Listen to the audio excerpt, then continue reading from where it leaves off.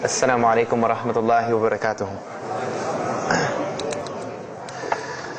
Alhamdulillah, alhamdulillah hamdan kathira.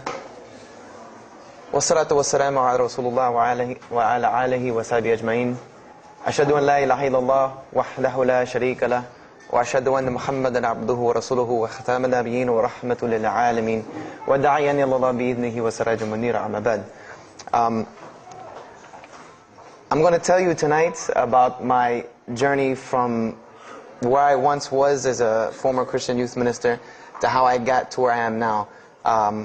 There's a lot of bumps in the road. You know, it seems pretty clear, yeah, you're a minister and now you're a Muslim, you know, but there's a little bit more to it, inshallah, so just bear with me and hopefully you'll get something out of it, because the point is, at the end, is I want you to get the message behind the story. Because if I was traveling around the country just to tell my story, then I would be wasting time. It's on YouTube. Anyone can go get it from anywhere in the world. So inshallah, we're going to begin at the beginning. I was born and raised in Greenville, South Carolina. I was born and raised in Greenville, South Carolina. And I was raised by my grandparents, because at a very early age, my mother had stepped out and my father was working 2 jobs. So it was me and my grandparents. And my grandparents were the traditional, conservative, Southern Christian folk, as they say. They were they were very, very conservative in their ideals and their ideologies, in their ways. You know, as you hear about, people being set in their ways, that was my grandparents. Like, we did it this way, and this is the way you did it every single day, and that was it. And we were very religious in the sense that we went to church on Sundays, we went to church Sunday evenings, we went to church Wednesday. And in Christianity, that's considered very religious. And it was not hard for us to go to church, and it was not difficult for my grandmother to drag me to church every Sunday, which as a kid is what they had to do, because the church was 2 houses down from our house. There was 2 houses, and then there was the church. So it was not hard for them to drag me every Sunday. And I hated church as a kid because of the simple reason that, we were brought up United Methodist. And Methodist is, for any of you know, it's very traditional. It's not like you think about like screaming and shouting in church and all that. No, you listen to the preacher, you stand up and you sing, you sit back down, you listen to the preacher, you stand up and sing, you sit back down, listen to the preacher, and that's it. That's all that happens. And the pews, as they call them, the chairs are made out of wood, they're hard, you get tired of sitting there, you're fumbling around, playing with the money that my grandmother gave me to put in the offering plate, all of these things. That's what I remember from church as a very small boy. But the thing that I do remember enjoying about church was Sunday school. Sunday school is what I got enjoyment from, because went to Sunday school, you painted pictures, of like Noah building the ark, you painted, all these pictures of Moses splitting the Red Sea. You learned the stories of Moses freeing the children of Israel from Egypt. You learn the story about him splitting the Red Sea. You learn the story about Noah and the ark. You learn the story about David and Goliath. You learn all these beautiful stories in Sunday school. So this was basically, as coming up, this is what I knew about Christianity, was the stories that I learned in Sunday school, because I never listened to the preacher during regular service. So that was the only thing I knew about Christianity. So coming up, this was how it was. It was just the norm. And the conservatism in my house, just to give you an example, and about the level of conservatism, is, let's talk about gender issues. Let's say when I became 12, 13, 14, and I started to actually, notice females, and I actually didn't think they had diseases and wanted to run away from them every time I saw them. Let's say I wanted to have a girl over or something of this nature. It was so serious to my grandmother that I had to make an appointment with her, let her know this girl was coming to my house. We had to sit in the formal living room, which in the South, I don't know how it is here, but you have the dining room, then you have the formal living room with all the nice stuff that you don't go in unless there's company over. And my grandmother either had to be sitting in the same room with us or in the kitchen where she could see directly in the room. I mean, this is just how it was in my house. This is how my grandmother and grandfather were. They were very stern. They were very loving, but there were rules, and those rules were the way they were, and they did not change. So this was my upbringing. And I would say at about the age of 12, 13, 14, more along the age 13, 14, I started going to the Saturday evening youth services at my church that were for 12 and up. And the youth services were held in the gym, and they were totally different than church. At the youth services you went, we played basketball, we played volleyball, we played dodgeball, we played every kind of sport, and we ate pizza and cake and candy, all the stuff kids like to do. And at the end, the youth minister, who happened to be my catty corner neighbor across the street. When I was 14, he was 17. He was the youth minister, so he would sit us down and give us a 30-minute lecture about Christianity, about something about God. He would give us a 30-minute sermon, and that's how the youth services were. And going to these youth services, I met some other people who went to other youth services. They invited me to Young Men for Christ and other things that were going on in South Carolina. And so I started to go to these different retreats and camping trips with them. And so that is when I would say that I started to become a Christian out of will. I became a Christian because I wanted to, not because it was something I was dragged to do. I started to actually want to be Christian. This is something I wanted to do. I made my own choice and my own decision to do it. So when I turned 15, I started going to high school. And when I was a freshman in high school, my best friend, who was the youth minister, was a senior in high school. And I remember we had a very close bond because I had not had my license yet, so I used to ride with him to school every day. And it was a big deal for me to be able to ride to school with a senior, especially since he had a brand new, or it was a brand new, but he had a restored '67 Mustang, which I've always been a fan of cars when I was a kid. So we had a very close bond, and we were very good friends because both of our parents were very similar. They didn't let us do much. So we spent a lot of time with each other. And when I became a sophomore, he graduated and started to attend Bob Jones University. I don't know if that rings a bell with anyone, but Bob Jones University is a very prestigious conservative Christian college in South Carolina. It's probably the most conservative college I've ever seen. Because the Moody Institute is known as one of the most famous in this country since Chicago. But Bob Jones is conservative to the point to where when it comes to men and women, like men and women are not allowed to get caught talking to each other in a room alone if they're not married, holding hands on campus. The men had to wear button-up shirts or polo shirts tucked in with slacks or jeans. The women had to wear skirts. No jeans, skirts that came down to the ankle, and a shirt that came to the wrist. And this was part of the guidelines for Bob Jones University. You didn't party, you didn't drink, there was none of this that happened at Bob Jones University. And he started going there, and his major was textual criticism. And textual criticism probably doesn't ring a bell with anyone, and to explain it in detail would probably take another entire lecture. But just to give you a brief synopsis of what is textual criticism. A textual critic takes the ancient manuscripts of the Bible, the pieces of parchment that were found all over the world, and he has to learn Hebrew, Greek, Aramaic, Latin, these languages that these parchments have been found in. And he has to take these scriptures and try to find out where they came from, why there are variations in the many different versions of the same parchment. Let's say you have Matthew chapter 1 from the Bible. There might be 5,000 different variant readings of Matthew chapter 1 in 6 languages. And so he has to be able to take all these and sift through them, try to find out why there's so many variations of the readings, and then determine which one is the original. And that's not as easy a task as it seems. You could figure, which whenever the oldest is probably more original, which is not the case since there are no originals. You might have one parchment that is the oldest parchment of the group, but it might be a copy of a copy of a copy of a copy of a copy of a copy laden with mistakes. And then you might have the newest parchment in the series that might be a once over copy from an original, or a twice over second copy from an original. Therefore, it would make the newer parchment more original than the older one. So it's not a very easy field to go into. And he started studying textual criticism, and being that I was his best friend, I started studying textual criticism. Whenever he was, doing his homework or research papers, I was right there with him. Whenever he did a homework, he would always let me read it. Or when he finished his papers, he would give them to me. He would pass down all of his papers to me. Every textbook, when he was done with it, he would give it to me. I started to learn a little bit of Greek, a little bit of Hebrew. So I became, started to become a layman's textual critic, and I applied to Bob Jones University in my sophomore year because it was a 3-year waiting process for Bob Jones. And when I turned 16, almost 17, my friend came to me one day and he asked me a question that I had never really even pondered upon. He asked me, he said, "Have you ever read the Bible?"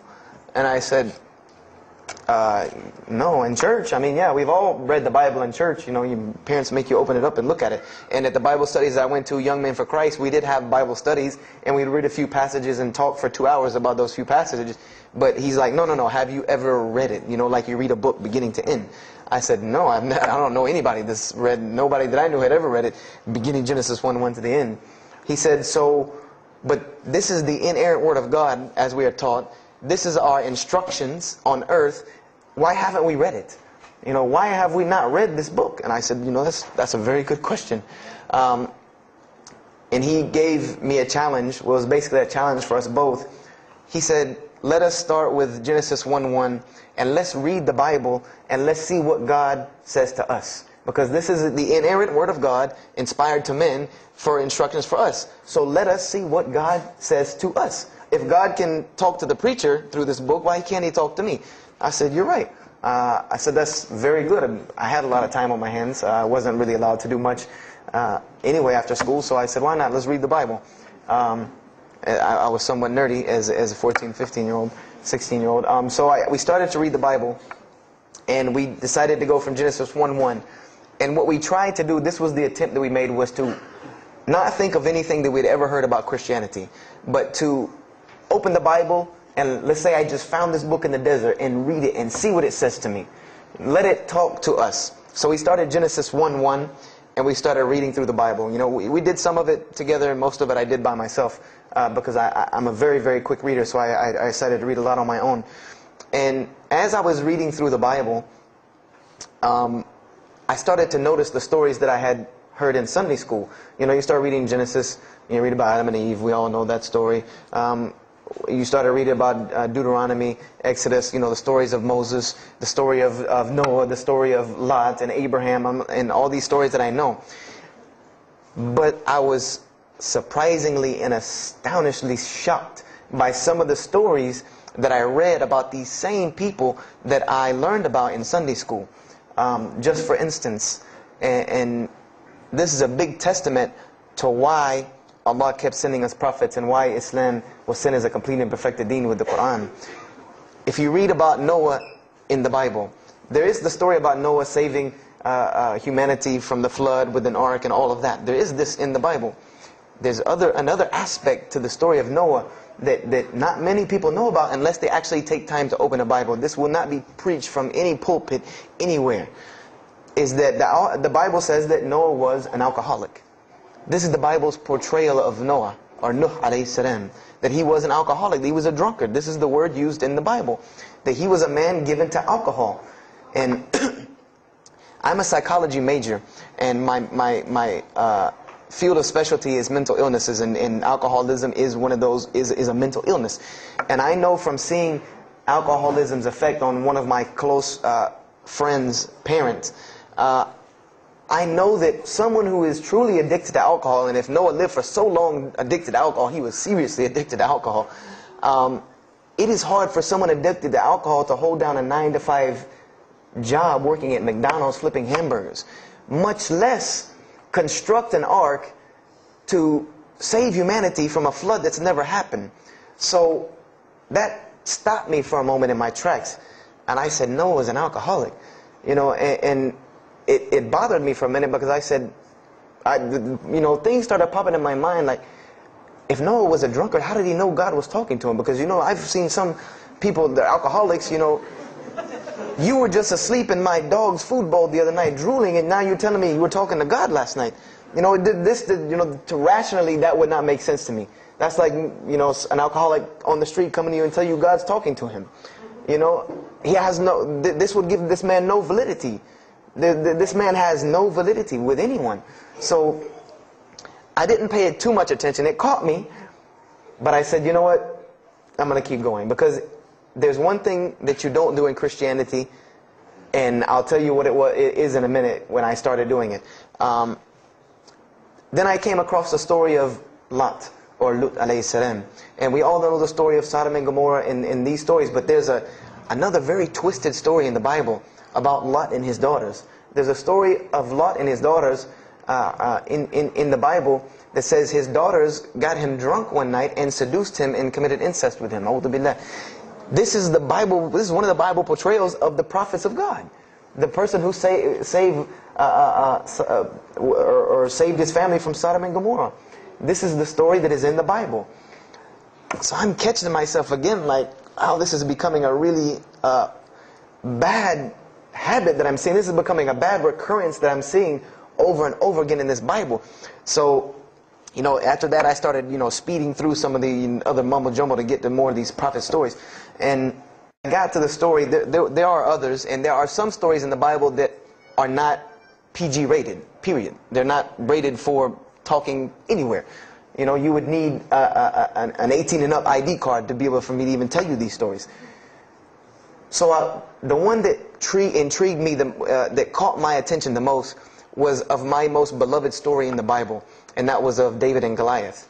That was my most intriguing story to me, because not only was, it said that in the Bible that David was a very small man and Goliath was a very big man, and that was appealing to me because I've always been very short, and as a kid I was really short. So, I said this was a very beautiful story to me, just in its prose and in its concept of overcoming. And so I started to read about David. And there are very beautiful stories about David in the Bible. There are indeed. But there is one story about David in the Bible that shocked me to my core. And it's a story about three people. There's three people in this drama: David, Bathsheba, and Uriah. And it says that David saw this woman named Bathsheba. And she was one of the most beautiful women of her time. And she happened to be married to one of the commanders of his army named Uriah. But David on this day decided that he was not able to resist his temptation to be with this woman Bathsheba, so he did. And he committed adultery with her. And knowing that he did this, the way that he decided to cover it up was he sent a letter to the generals of his army saying that when the battle was fierce, for everyone to pull back and abandon Uriah, so that he would be killed, and when he dies, then he could have Bathsheba, no harm, no foul. So David went from being the slayer of Goliath, the hero from man, to an adulterer, a plotter, and a murderer. And so this is when I really caught myself and said, hold on now. Something's wrong here. Something's got to give. I said, because to me, God's prophets in my mind were people of example. People who I could follow as an example. Someone who was supposed to be the best of us, so that we could follow them and emulate them. And they're turning out to be worse than some of the people that you see on America's Most Wanted. David is somebody that, if I only knew this about him from the Bible, I see him coming down the street, I'm going the other way and calling 911, because he has to have a warrant out on him for something. This is what I'm thinking in my mind. This man is not an honorable man at all. He killed Goliath, yeah, but he killed this other guy named Uriah to be able to commit adultery with his wife. So I committed the cardinal sin in Christianity. I started asking questions. This is the one thing you do not do in Christianity, is you don't ask questions, especially not about issues like this. So I went to my pastor and I started asking questions. What's going on here? Pastor, there's a very bad recurring habit about these men in the Bible. What is the deal here? And I remember he told me the same thing that almost every pastor or every evangelist or anyone I talked to about this, same answer, almost like it was programmed. They would put their hand on my shoulder and say, Brother Joshua, don't let a little bit of knowledge wreck your faith, because you're not justified by knowledge, you're justified by faith. And they would quote me verses like, lean not on understanding, Paul's, we're justified by faith in Jesus Christ. They would quote this whole line of thing to me like it was already pre-programmed, that they programmed in pastor school that people are going to ask you questions and here's the answer. So I said to myself, I don't know, Pastor, this just seems kind of odd. He said, let me tell you something. What you're reading is the Old Testament referring to God's covenant with the children of Israel. And they were a different people, a very stubborn, crazy people. So why don't you move on to the New Testament? In the New Testament, you'll find the new covenant that we're under with Jesus Christ, and I promise you things will change and be better. I said, okay, perfect. So I went ahead and finished and got to Malachi and then started with the New Testament. So I opened the New Testament. I said, here we go. Let's start all over again. But there were a few things that I had learned from the Old Testament that I wanted to keep in mind when I started to read the New Testament. I learned, number one, that God was one in a unique sense. This is what I learned from the Old Testament, that God was one in a singular, unique sense. This is over and over and over and over very clearly in the Bible. God's nature is one. This is so clear through the Old Testament. And that He was very jealous about His worship. And every single time the children of Israel would turn to something else other than Him, He would punish them and restrict their lifestyle. This is something that I learned. And it kind of, the similitude to me with how God dealt with the children of Israel was, and I hate to use this stark contrast, but it's almost as if one of us went out, God forbid, I hope not, and let's say we went out here and robbed a bank. You rob a bank, you're going to jail for a long time.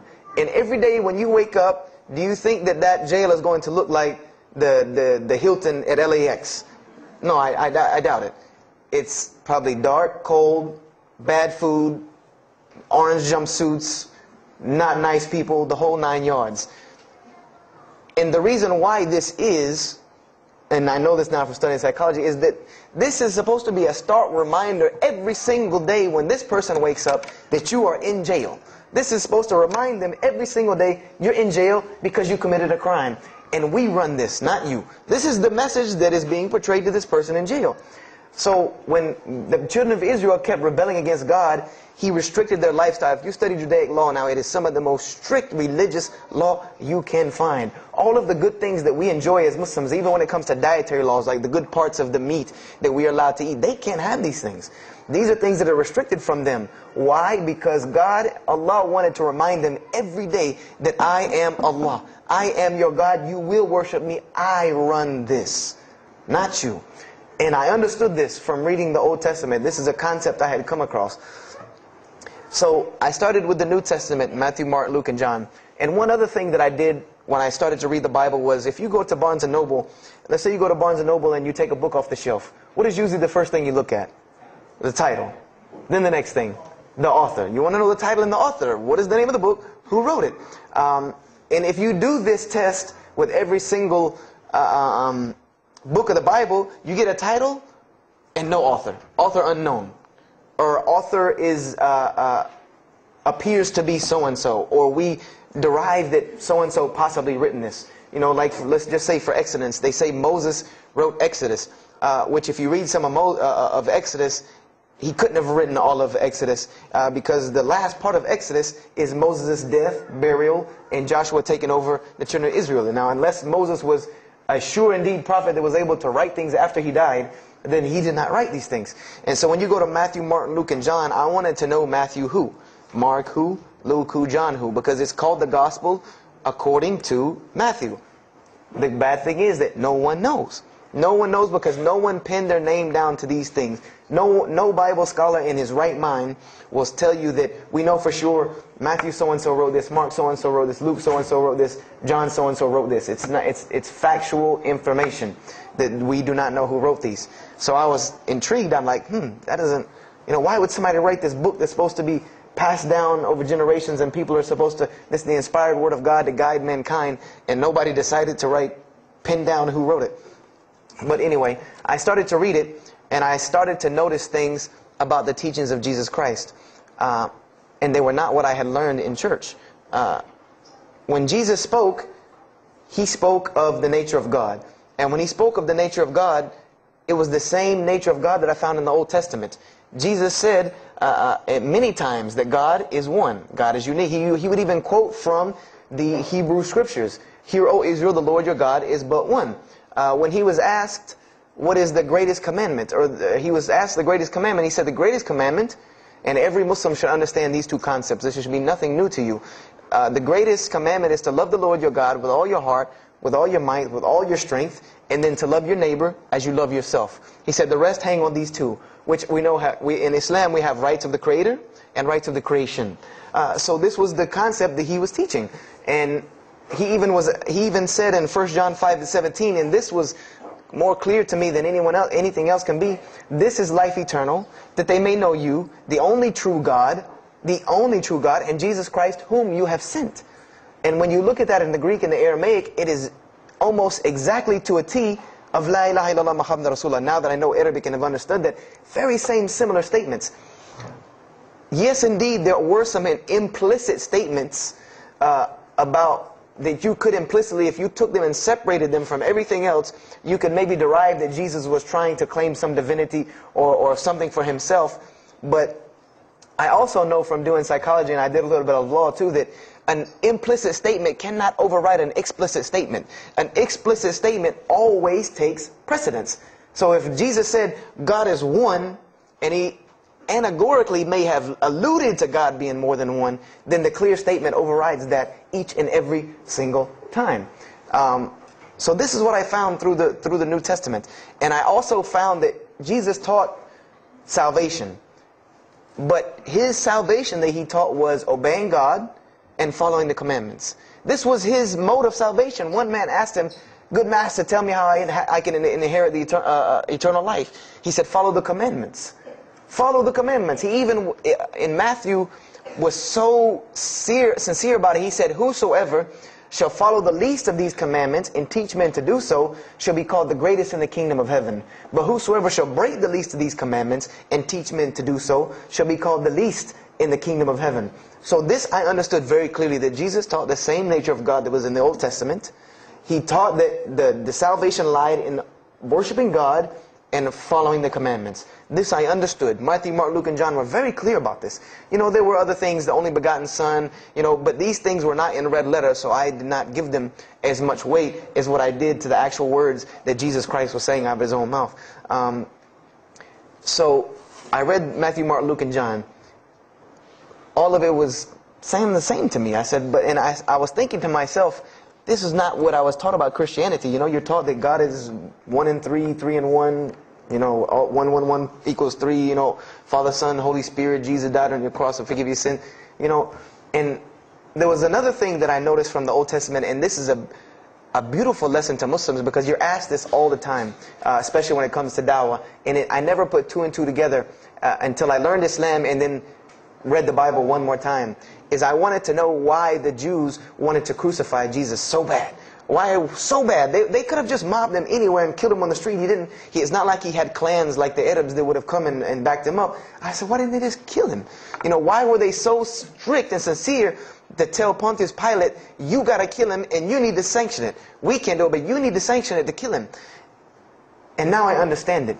Was that Jesus had a mission, and that mission was to share God with the world. And Paul even kind of tells on himself in his book of Galatians as to why Jesus was meant to be crucified, or the Jews wanted to crucify him. Paul said that the crucifixion is the stumbling block for the Jews. And he explained in Galatians that Jesus Christ, and this is how he tried to roundabout explain it, was cursed for us, to remove us from the curse of Allah by taking this curse upon us. For it is written, and he quoted the Old Testament, everything that hangeth on a tree is cursed. So I went back and studied the Old Testament and Judaic law, and I realized that people who were crucified, that was considered a curse upon them. You had to do something pretty serious to get crucifixion, because it was considered a curse from God. It was part of their law that when someone is crucified, that person is cursed. So wherever they buried these criminals, like in the graveyards in Israel, in Jerusalem, in Palestine, where they buried these criminals that were crucified, this was considered cursed ground. This was considered ground that you didn't go on, and you did nothing here, because these people are cursed by God. So I started to put 2 and 2 together. That it's not that they wanted to kill Jesus, because they could have just killed him. They wanted to disprove who he was. This was their point, was to disprove who this man was. He said he's the Messiah. They wanted to disprove it, and they knew if you can crucify Jesus, he can't be the Messiah. He cannot be our Messiah if you can crucify him. And even if he is, if we can still force our crucifixion on him, then that'll detriment his message. So they understood this and knew this, and this is why they wanted to crucify him. And this is exactly why Allah saved him from it. Because everyone asks you, why did Allah save him from the crucifixion? Because you cannot crucify. That was part of his law that he came to fulfill, that he could not be cursed according to this law. He said, I have come to fulfill the law. To fulfill it. Therefore, he couldn't be cursed according to it.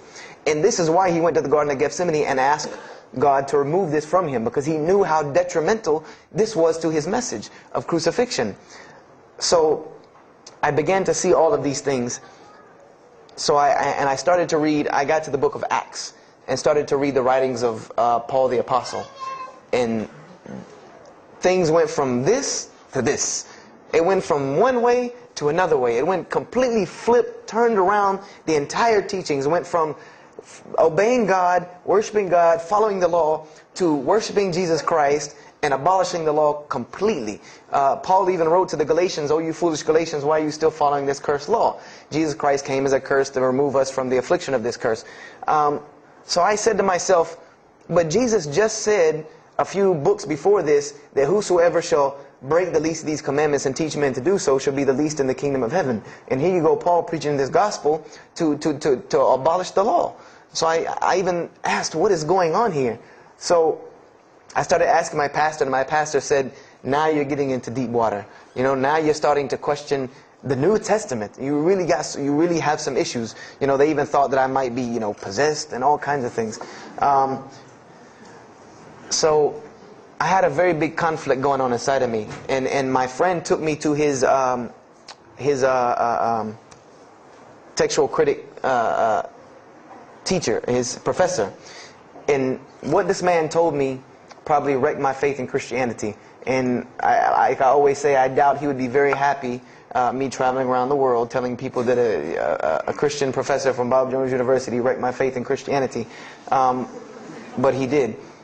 Because what I asked him was, what happened to all these contradictions? You know, in the Old Testament there are many contradictions. If you study Hebrew language, you'll understand that when you read some of the Old Testament or the Torah, that there are some parts of the Torah that you can see is the most beautiful Arabic that you can see, the most beautiful Hebrew that you can see, just like when you read the Quran. It's very beautiful Hebrew. And then 2 chapters later, you'll see Hebrew that looks like a broken 3-year-old who is trying to scribble some Hebrew down. It looks very colloquial, very dialectic. You can tell it's not the same person speaking. So I went and asked him about all this stuff I saw. And he told me, he said, what you have is a book written by men over centuries and centuries and eons and eons. And he says, and this book started as an original that was copied and copied and copied, and somebody added a mistake, and somebody came behind him and corrected that mistake and added 2 of his own. Someone came and copied it and skipped a line and added a line where it wasn't supposed to be.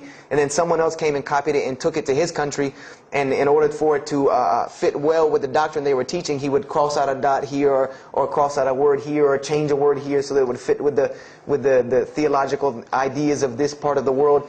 And he said, and after all these years, you have a book now that is compiled from all of this, written by the hands of men that still have men's fingerprints left on it. And that's what you have. You have an imperfect book that is only perfected through faith. This is exactly what he told me, that this book is perfected through faith. You cannot perfect it textually. It's not a textually perfect book. Those who believe in it by faith. And so I said, here we go again with this faith thing. You know, I said, God gave me a brain for a reason. If he did not want me to use it, he would remove this reason and logic part of my brain out and replace it with more faith. So, you know, and I was of the opinion, you know, as the saying goes, my grandmother didn't raise a fool. I'm no fool. I said, I can't believe in this. You know, I mean, this book I've been taught is the inerrant word of God, and you're just telling me that it's a book of errors that's only perfect through faith. That's like me taking a 1982 Datsun all beat up and say, if you believe, it can be a Mercedes. If you believe. You know, that would make no sense. You can't take a car to the car dealership and say that. No, if you really believe it, if you look at it right, it's a Mercedes.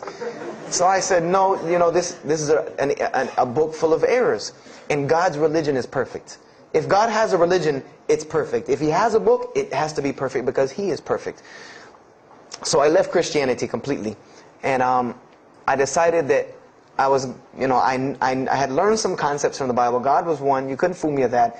I had also concepted that there should be nobody standing between me and God, because He created me without permission from anyone. Therefore, I don't need to be taking permission from someone to go to Him. If I had to be forgiven for something, it should come from Him, because on the day of judgment, it's going to be me and Him alone. And I didn't know about God's prophets yet. I had my doubts and persuasions about that. So I decided to start searching other religions. I went back to Judaism. I studied Judaism. I found the same thing that Jesus taught about two spiritual Jews that leave the law, and Jews that were so caught up in the law that they left no room for spirituality. I studied Buddhism, Hinduism, Taoism, Confucianism, Wiccan, Bushido. Everything I could get my hands on, every type of ism or religion, I studied it. But there was one litmus test that I used for every religion. And whenever I met them, or the people or whatever about this religion, I would always ask them, do you have a book? Do you have a book? Because another thing I had come to the conclusion of is that if your religion is true, you should be able to tangibly hand me something and show me that this religion is true. Give me something that I can see. I don't want to hear that faith stuff anymore. I heard that all my life, and look where it got me. It got me thinking I'm driving a Mercedes running around in a 1982 beat-up Datsun. I said, no, you have to show me.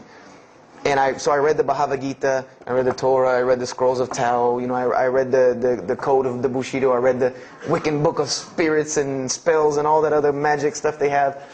And I read all of these things, and I found something very congruent with all of it, was that there were very same philosophies and teachings in all of these major religious books. They all talked about God and His nature. Most of them alluded to the fact that God is one, and that God sends messengers to us and people to us to teach us. But they were filled with a whole bunch of garbage, to be honest with you, that I couldn't logically, rationally believe. So at about the age of 17, just about the time, about 17 and a half, I gave up my search for God. And I became kind of angry with God, because I said, here I am looking for you, and I can't find you, and it doesn't look like you're giving me any help. And I don't know how many of you know, but for a 17-year-old that is frustrated with God and the world, there's a lot of trouble he can get into. There's a lot of things he can do to put himself in predicaments when he's frustrated with the world and had come to the conception that, if there's a God that exists, then He doesn't really care about me. That's a kind of a dangerous young man. So I started doing the whole partying in trouble, going to parties, drinking underage, all of this stuff I started doing. I'm a perfectionist at heart. So when I was a Christian, I tried to be the best one I could. If I was going to switch to being any other religion, then I was going to do that 100%. So you better believe when I went after the dunya, I did that 100%. And I was a martial artist since I was 15 years old, and even though it was only 2 years, 2 years at 17, you think you're Bruce Lee. So I got into a lot of fights. Got kicked out of school, had to go to another school, got in one fight, got arrested for a fight, and there were a couple incidences that stopped this downward spiral, because I was on a very, very quick downward spiral that would end. I believe if I would have continued on that downward spiral, I would probably end up hurting someone, killing someone, or them hurting or killing me. And there were two incidents that brought that to an abrupt stop, like pulling the emergency brake. And the first one was a car accident that I was in. My friend and I were on the way back from Clemson University from a frat party, and we were driving up 385 in South Carolina, and we were both highly intoxicated, and I decided that night that he was driving. I decided to put my seatbelt on for the only reason that I kept falling over when I fell asleep without the seatbelt on, because I didn't really believe in the seatbelt thing, because I said if I'm going to die, I'm going to die. That was the conception that I come up with, that if it's time for me to die, it's time for me to die. I didn't believe in the whole tying your camel thing. So I put on my seatbelt, and I fell asleep.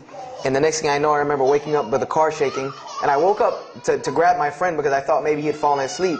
But when I woke up, the only thing I saw was the tree line and then the pavement coming right at my face.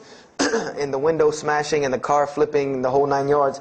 And us landing in a ditch. And I remember getting out of the car. That was the first thing I thought. you know, number one, I couldn't believe that, you know, you don't really think about, oh, you're alive. No, you just move. I jumped out of the car and realized that I had jumped out of the back of the car that wasn't there anymore. It was still in the median on the other side of the highway, and the front part of the car was over in the ditch. And I drug my friend out, who was knocked unconscious, and pulled him over the side of the road. I had no injuries. I looked at myself trying to find what's missing, and there was nothing but a piece of glass stuck in my arm that I pulled out. And it just so happened that a state trooper was passing the other way, because he turned around and came back. And when he came back, he asked what had happened. And the first thing he asked me was, did you see what happened? Because there was other people who would pull over, so I guess he thought that I was a bystander, because I started to walk towards him. He's like, did you see what happened? You know, where are the people? I said, yeah, I really saw what happened. I was in the car. You know, and he was like, you know, as they say, like the color drained out of his face, because he was shocked. He said, how were you in that car? You know, and of course they took to the hospital. My friend got arrested, DUI. But before he put us in the ambulance, he was a man of God, because he looked at me and he told me, he said, young man, you better realize that you're on this earth tonight for a purpose. The only reason you're still alive is that God has a purpose for you. If not, you don't live through things like that. People without purpose, if you didn't have a purpose, then this night would have been your night. So you need to realize that. I said, this old man's out of his mind. You know, if God had been looking for me, he had the opportunity to get me a long time ago. So don't tell me about that God stuff now. So I paid it no attention. And about a month later, 3-4 weeks later, my friend and I, same two, he's on crutches still, we decided to go to New York City. We decided to just take off, drive to New York City. We didn't tell our parents where we were going. I said I was sleeping in his house. He said he was sleeping in my house for the weekend. So we drove to New York. And in New York, I remember going to the ATM to get some money. And in New York, they have these ATMs where you have to go in the little glass room to get your money at ATM. I don't know if they have that here, or if any of you have been to New York. Now, alhamdulillah, you have to put your bank card in to go in there. But in '97, it was not like this. You went in, and it was almost like the game Mousetrap, because you go in, take out your money, criminal comes right in behind you. There's nowhere for you to go. You know, there's nowhere to run. So I went in, I took my money out of the ATM, and I heard the door open behind me. You know, so I turned around. You know, I thought somebody was coming in behind me, and there was a man who put a gun to my face. And he must have really, really, really, really needed this money, because he didn't ask me anything. He didn't say a single word. I just remember looking at the gun in my face and him pulling the trigger. And it was a revolver. And to this day, I'll never forget that image in my head of seeing that little spindle turn and hearing that very distinct click of a revolver. And it probably could have been like a .32 snub-nosed gun like this, but when it was in my face, it looked like one of those like cannons that you see on the movies. And I remember when he pulled the trigger, I didn't think anything. You don't think anything. You just blank. You just go into this like shock of blankness. And then a couple seconds later, thankfully I had been doing martial arts. That might have helped me overcome the fight or flight syndrome, because all I could think was, go! You know, like myself kicking myself, like, what are you doing? Go! So I bum rushed him. We went flying. He went flying. Money went flying. Gun went flying. And I took off and went to the hotel and didn't say anything to anybody. We went back to South Carolina the next day. And I didn't say anything because we weren't supposed to be in New York. My grandfather would have killed me. If that guy didn't kill me, my grandfather would have took care of it. So I didn't say anything until about a month or two later. You know, I kept having nightmares about this same incident. I kept having night terrors from this incident. And so I told my grandmother about it. And she told me the same thing that the officer had told me. She said, you know, you have to realize that God has a purpose for your life. You're here for a reason. People don't go through the things that you've been through and still walking on this earth without a reason, and you're pushing the limit. This is what she told me. You're pushing the limit, really. God has something for you, and He wants you to get it, but you're pushing it. And she didn't tell me to go back to Christianity and study my Bible. The only thing she told me was that God hasn't gone anywhere. You just have not looked in the right place yet. And so I decided to put myself back together. You know, the car wreck, the gun thing, the getting arrested for fighting, like all of that, like really made me stop really quick and think, that I need to get my stuff together. So I became an agnostic, someone who I believed in God with no form of religion. I prayed to God on the floor on my hands and knees, because this is how all the books of God, this is how the Bible, the Torah, the New Testament, the Bhagavad Gita, all of these scriptures that I ever read, they said that this is how the men of God prayed. And it was during this time that I did read one book about Islam in the public library, because I had never heard of Islam ever. But I remember I was looking in the religious section in the library at school, and there was a book about Islam, and or it was in the library, the public library, and I remember it was some title like "Why I'm Not a Muslim," or some, one of these titles that was propagandistic against Islam, but I had no idea. So I just took the book and I read it, and I remember it said that Muslims, M-O-S-L-E-M-S, and any of you knowing Arabic knows that's a very derogatory word. A Muslim is someone who oppresses someone else. That's a very quick sleight of the pen that was used in the past for a very real purpose. It said that Muslims were people who worshipped a moon god named Allah, who lived in a box in the desert in Saudi Arabia, and they were oppressive to women. I remember there was a whole chapter about how they could have 4 wives and as many as they want, actually, because they could marry 2, divorce 1, get 3 more. This whole, and it said that I remember the one thing that really caught my attention was the whole chapter on jihad, where it said that Muslims were allowed to kill non-Muslims at any time, at any place, without discretion, and it was an honorable act, and not only would they go to heaven before it, but they would get 70 virgins on the way. So I closed the book on Islam, put it back on the shelf, and marked off Islam off my little list of religions, and said thanks but no thanks, and if I ever see a Muslim, I am out. And I said I'm pretty safe in Greenville, South Carolina. I had never seen a Muslim ever. So I said, I don't have to worry about running into no Muslims, thank God. So, I started, just worshiping. I tried to just be a good person, pray to God, ask Him for guidance, try to be a genuinely good person. And I remember what changed is when I met a Muslim.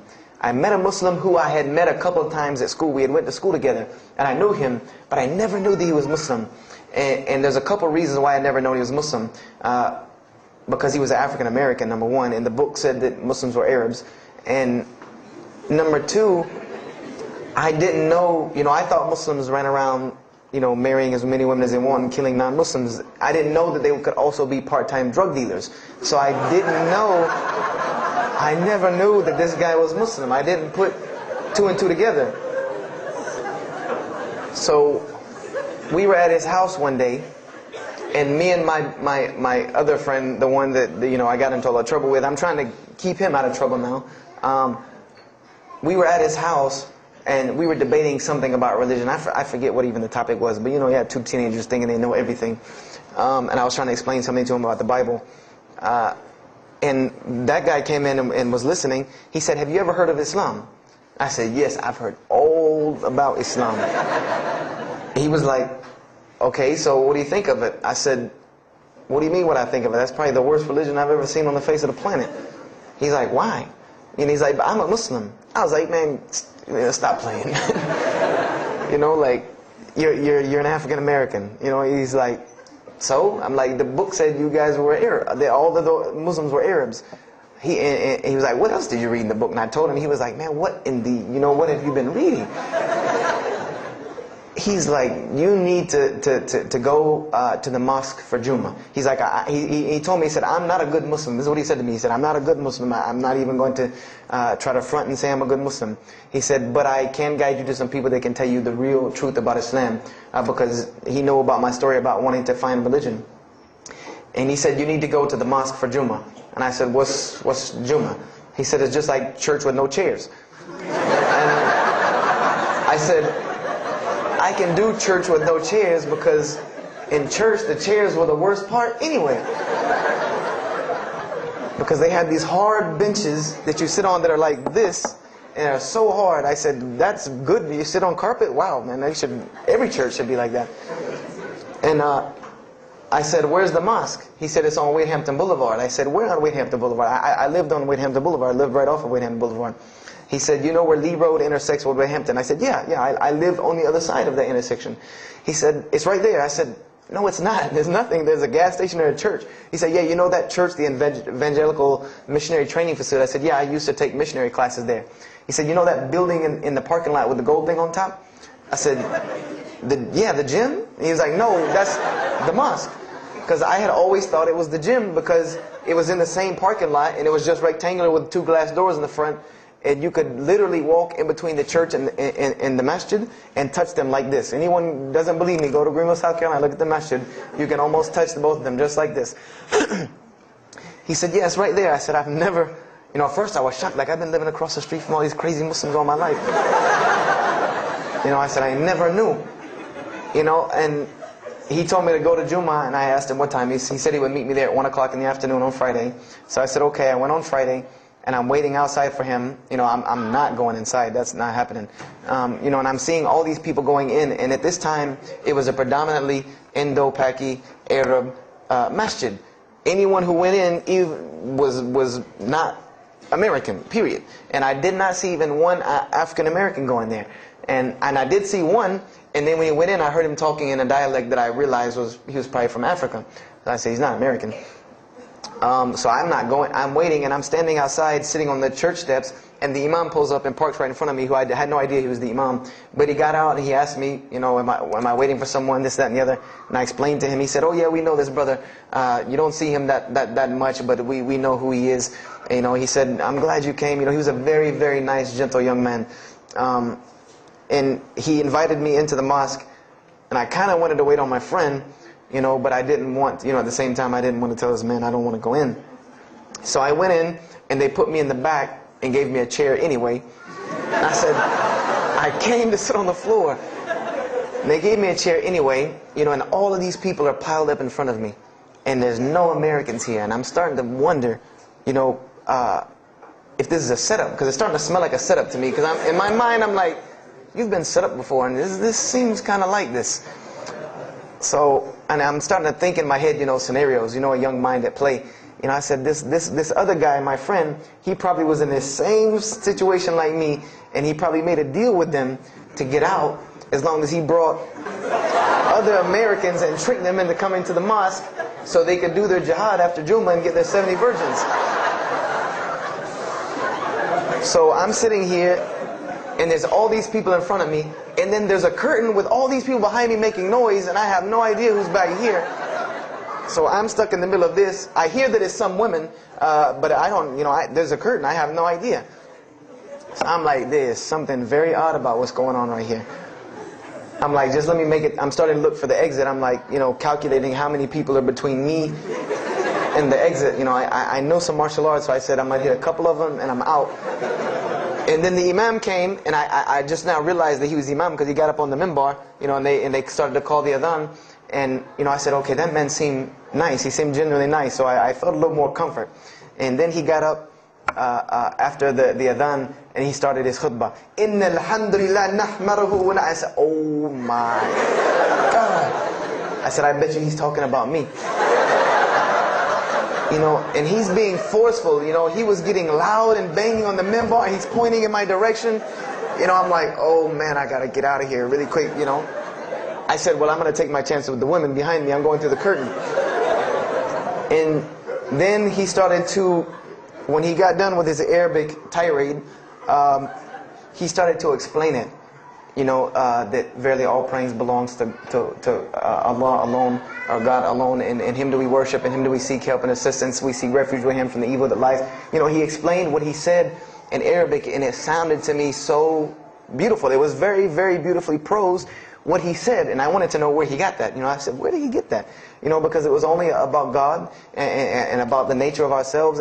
All of us should know that the beginning of the khutbah, and he quoted the 3 verses from the Quran. O you who believe, fear God as He should be feared and do not die. And instead of a state of submission to Islam, he was a very wise man, because he translated everything. It was almost as if he knew I was there and translated everything for me. And he. I remember to this day what the khutbah was about. And I don't know if he did it because I was there, or if that was his already planned khutbah, but it's almost as if it was meant for me. The khutbah was that, the title of it was that the forgiveness of Allah is open to anyone at any time, at any place, no matter what, unless they have committed shirk. And the prose of the khutbah was a very long hadith. That some of you will know. And just to make it short, it was the hadith where the Rasulullah ﷺ met Angel Gabriel or Angel Jibreel, and Angel Jibreel was telling them to tell him that if the Muslims commit this certain sin, to tell them that Allah would forgive them. And every time he would tell the Muslims, they would say, okay, well then what about this sin? And he would go back and meet with Angel Jibreel, and he would go back and come back and say, tell them that Allah will forgive him for that. And this discourse happened, for many different sins. And then finally Angel Jibreel alayhi salam said, tell them that Allah has said, no matter what they do, even if their sins are compiled, like the oceans are from the east to the west, as long as they have not associated a partner with Allah, tell them that Allah will forgive them. And I remember he told me that, or he said that, that the door of repentance to God is open as long as you have not seen the angel of death or the sun hasn't risen from the west. I didn't really understand the sun risen from the west thing at that time. But, and he said that, God's forgiveness has to come from God alone. And this was the whole premise of his khutbah, was on forgiveness and tawbah. And I was saying to myself, these are all of the same concepts that I had formulated through reading the religious scriptures myself. And I'm asking myself, where did he get this stuff from? Where did he get all this? And he started using names like, he used the name Ibrahim alayhi salam, he used the name Musa, and I'm like, he translated it to Abraham and Moses. I'm like, where did he, where is he getting these are names from the Bible, I know these people. And so after the khutbah, they started lining up for the prayer. And I got apprehensive because everybody's getting up in front of me and blocking my exit from the door. And so I guess one guy in the back saw me, and because I had to move back a little bit, he said, we're about to pray. And I said, pray to who? And he said, to God. I said, which one? And he said, the one that created the heavens and earth. The same one that's in the Bible, the only creator of the heavens and earth, the only God. I said, yes, I know him. And so the Imam started to pray, and when he recited the Quran, I know it sounded very intriguing. I had no idea what it was. But then when I saw Muslims bow and prostrate on the floor, verses and verses of every religious book that I had ever read started ringing off in my head, that this was the way men of God prayed. And the first thing that I could think of in my mind was, this is worship. That's what I said to myself. This is not prayer, because prayers are asking God for something. These people are worshiping God. So I said to myself that you've written this religion off way too easily. I thought I was a much more open-minded person than that, and I was ashamed of myself that I had written it off with just one little book. I had put all this studies into the other religions. I read this one thing about Islam and was done. So I went to the Imam after Jummah. He talked to me, and I would have to say that I was probably a little bit rude with him. And I've asked him to forgive me. I saw him a few years later. I said, you got to forgive me for the first time you saw me. Because he started telling me, would you like to know a little bit more about, he had a very heavy accent, he was an Egyptian brother. Would you like to know a little bit more about Islam? He tried to give me some pamphlets. I said, no. I don't want any of this right here. I said, do you have a book? This is what I wanted to know. Do you have a book? Can you give me? He said, yes, we have a book. I said, it's called the Quran. I said, can I read it? Is it in English? Can I read it? He said, sure, you can read it. And then he tried to explain it to me a little bit, how it came by. I said, nah, just give me the book, because the book should speak for itself. So I took the Quran home, and on Friday night I started to read it, because this is a book I had never seen before. And I was very interested. So I went home and I opened the Quran, and I read the Fatiha. It seemed to me kind of like the Lord's Prayer. It was a little similar to what I found in the Bible. But then I started to read Surah Al-Baqarah. I started to read Surah Al-Imran. And I started to see names that I had seen before. I started to see names like Abraham, Moses, David, Jesus, Yahya, John the Baptist, Zechariah, Mary. And I said, I know all of these names, but there was something different about these people in this book. The prophets that I found in the Bible were people that were deplorable, of not very good character. These same men in the Quran were someone who were at the highest echelon of moral character and moral fiber. They were someone that was an example to be followed because they lived the message that they preached. Therefore, they were able to be followed and emulated. So, I read all of these chapters and I read the story of Jesus, peace be upon him. Because when I saw the name Jesus first, that really intrigued me. I wanted to see, what does this book have to say about Jesus? And I read the story in Ali Imran, and I read a story in Surah Al-Maryam. And it was more beautiful than anything I had ever read in the New Testament, or any nativity story that I had ever heard. It was more beautiful than that, times 10. I remember the only thing that I could capture in my mind was the miracle of how, because in the Bible you never really figure out the conflict of how Mary gets over this finger pointing at her about her coming with a baby and she's not married. There's no real end to that. There's no real defense for her from this in the New Testament. But the Quran is so explicit and so clear that Jesus' first miracle was to speak from the womb, to speak as a baby and defend the honor of his mother. Something that you cannot deny. Something that you cannot deny about her, who Mary was, when you have this baby speaking on her behalf. So, I would say I read the Quran entirely in 3 days. But that first night, after I had made it through Surah Al-Imran, my heart was already given to this book. I didn't know what it meant to be a Muslim. I didn't know how to be a Muslim. I didn't even know what that meant. But I knew that whoever it was that followed this book, I wanted to be like these people. I wanted to be like the people that I read about in this book. These were people I could follow. These were prophets. This was a book of guidance. And this was something that the book is calling and appealing to me. That if you don't believe in this book, you never see that. I've never seen this in any other scripture. The direct challenges that are in the Quran, that if you don't believe this book is true, put it to the test. Put it to the test. And this was something that was so astounding to me, that God is telling you over and over again, if you don't believe this is the truth, test it. Bring me something else like it. Test it. Put it to test. If it was written, if there was more than, all of the analogies about God, everything was so logical, so rational, so reasonable in my mind, that it was like 2 + 2 = 4, and that was it. There was no 1 + 1 + 1 = 3, egg, yolk, water, fight. There was none of that foolishness. The Quran was very direct and very straightforward in its teachings. So I gave my heart to Islam that night in my living room, reading the Quran, and I cried and cried, that I had been looking for the truth all this time, had searched all this way, and it was right across the street from my house. And so I went back on Monday to accept Islam and ask these Muslims where in the world they've been all this time, and I go ready to go in there and do my thing, and I go and the masjid is locked.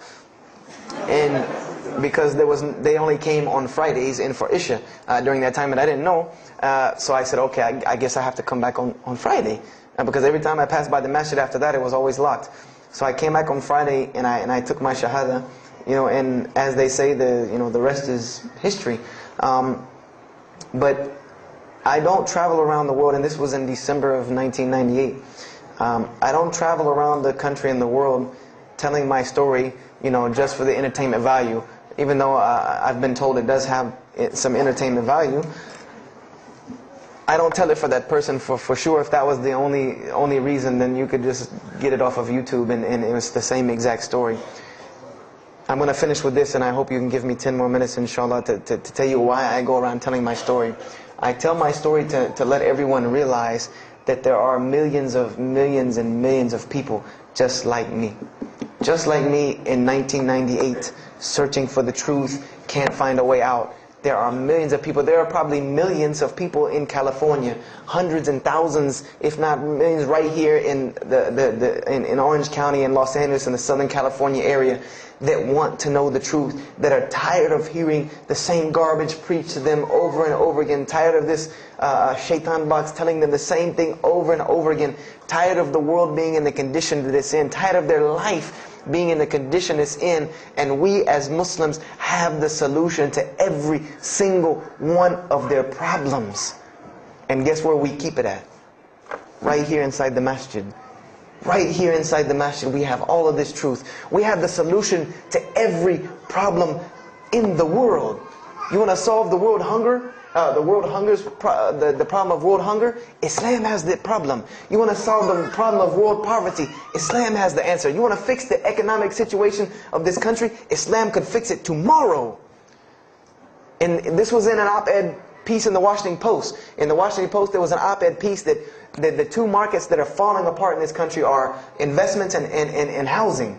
And there are two people in this market that while the rest are bottoming it out, this market is steadily climbing. It's not getting rich overnight like people want to, but it is continually going up, and that is Islamic financing and Islamic housing markets. These two things are so steady and so strong that economists in DC are trying to figure out how they can take some of these Islamic principles, from these investing and housing firms, and plug them into this system to give it some stability, because they realize that you won't get rich overnight in the Islamic system, but it will be stable.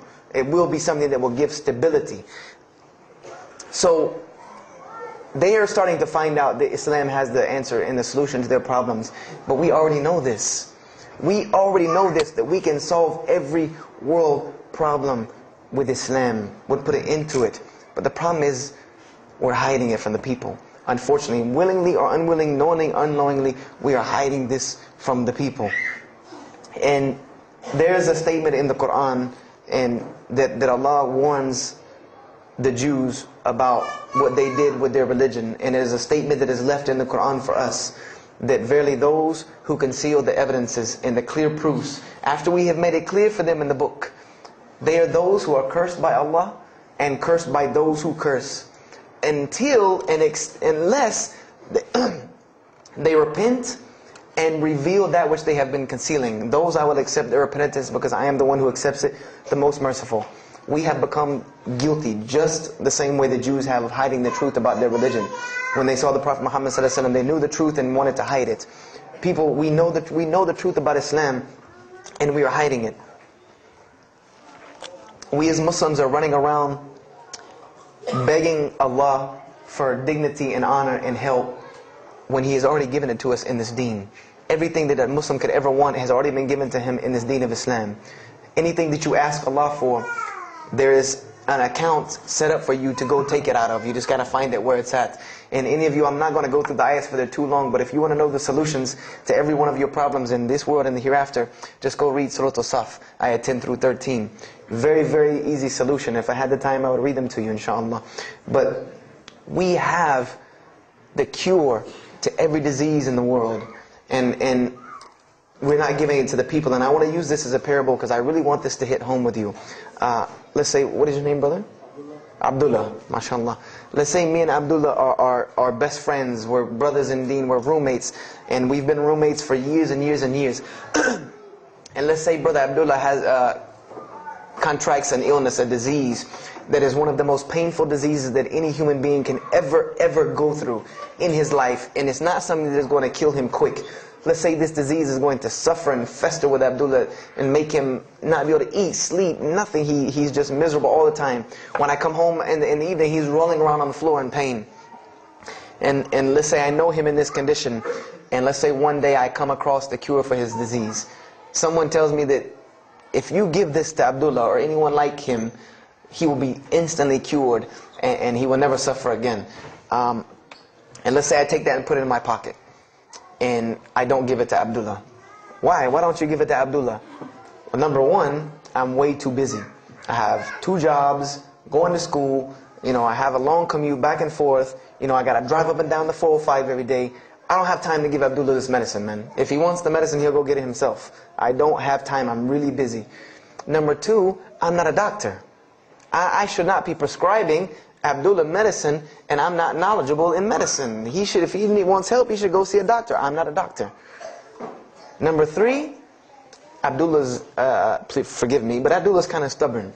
He doesn't really listen very well. He probably, he's kind of set in his ways. So even if I tell him this medicine is good for him and it'll cure him, he probably wouldn't even take it anyway. So why waste my time? Do any of these excuses sound familiar? And let's say I don't give this medicine to Abdullah, and he dies. And let's say he dies the most painful death that you can ever imagine. I want to ask you a kind of rhetorical question. I want to ask you kind of a rhetorical question. Do you think on the Day of Judgment that Allah is going to call me and Abdullah up and ask him about this incident between me and him because I've oppressed him? I have oppressed him. I've allowed him to suffer knowing that I could ease his suffering. I'm sure Allah is going to ask us about this. But you know the beauty about Islam is that if Abdullah was a good Muslim, bore this disease patiently and died, he dies as a shaheed, inshaAllah. And on the Day of Judgment, this is how beautiful Islam is, that he could very well come before and Allah ask us about this, and Brother Abdullah say, you know what? Allah, I forgive him, so you forgive him. This is the beauty of our religion. And Allah will forgive me. But the disease I want to tell you about is the disease that every single non-Muslim walks around with every single day, and they don't even know it. It has no real physical symptoms, and that's the disease of shirk, the disease of being jahl, being ignorant about Allah subhanahu wa ta'ala.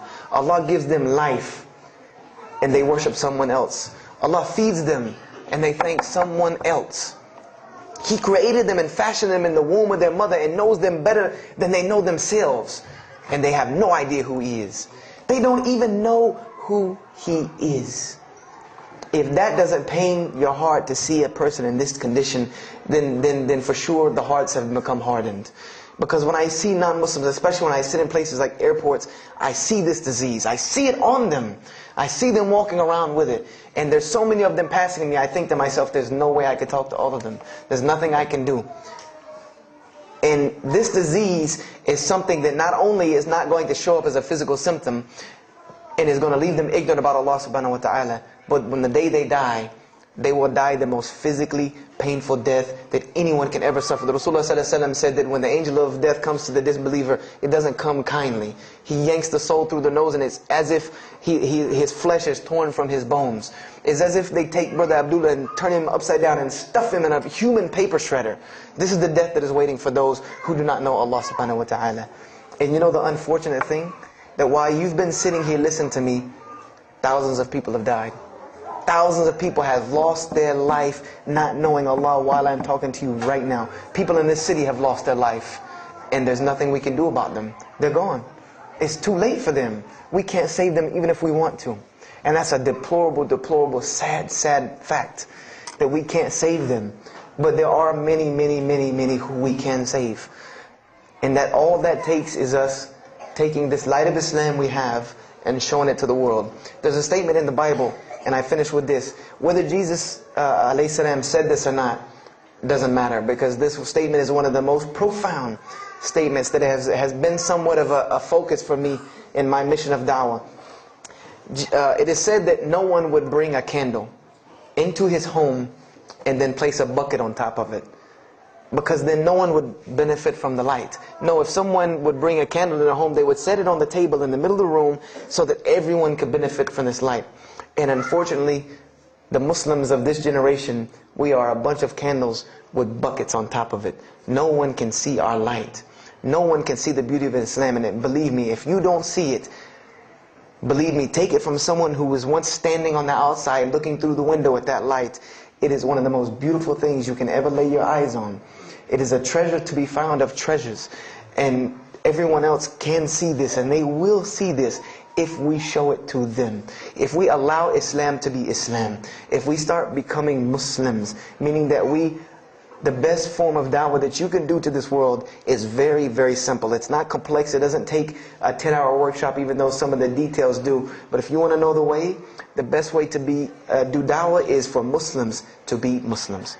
That's it. Study our history. Study the history of Islam. Why was the world conquered by Islam? Not through military campaigns and wars, but through Muslims being Muslims. The most populated Muslim country, Indonesia, was because of Muslims being Muslims. A few Muslims deciding to get up off their behinds and go to another country and live their life as Muslims, not shaving off their deen to be pleasing to those people, but being Muslims. And when the people asked them and inquired, what is it about you backwards Arabs that we've heard all these crazy things about? Now you come out of the desert with pristine moral and character, and you have better ethics and morals than we do. What is it that's happened to you people? And their answer was, La ilaha illallah, Muhammad Rasulullah. That we believe in Allah and He has sent us a man named Muhammad, and we emulate his lifestyle That's why we're like this. This is what conquered the world for Islam.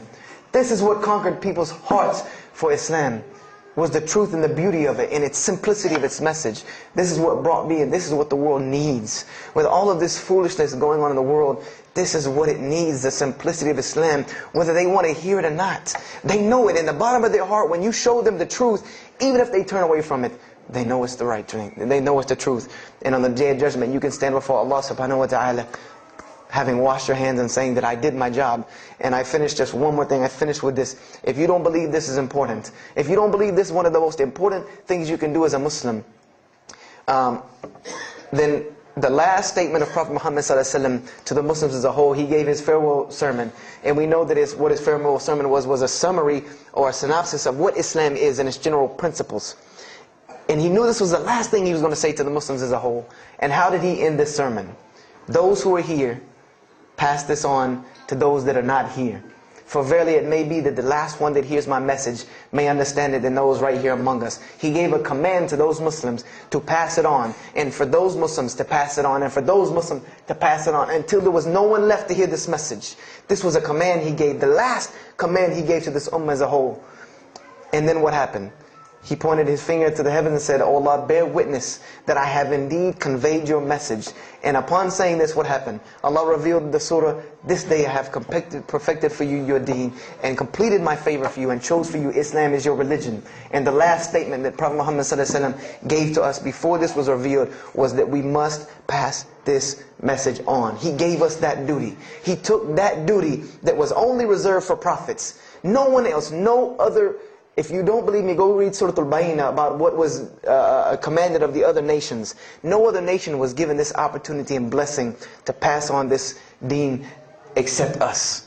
Because there are no more prophets coming. So the job falls on our shoulders. Qurans are not going to fall out of the sky and hit people when they're walking down the street. This job has now become ours.